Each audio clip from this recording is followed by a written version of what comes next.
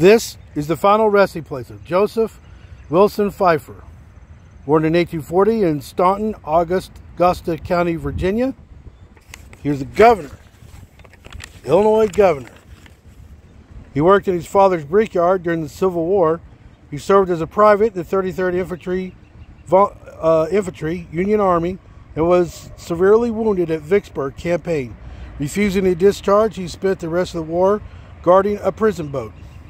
After the war, he graduated from Wesleyan University in 1868, studied law, was admitted to the bar, and established a legal career in Bloomington, Illinois. He was Bloomington's Corporation Legal Counsel, 1871.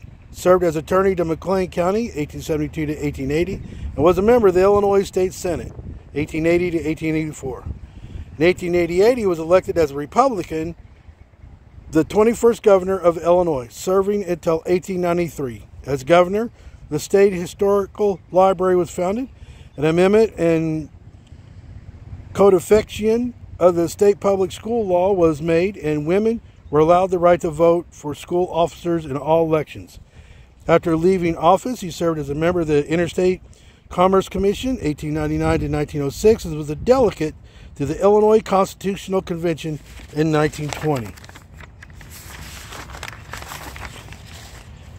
He died in 1938 in Bloomington, McLean County, Illinois, and he's buried here at Park Hill Cemetery and Mausoleum, Bloomington, McLean County, Illinois.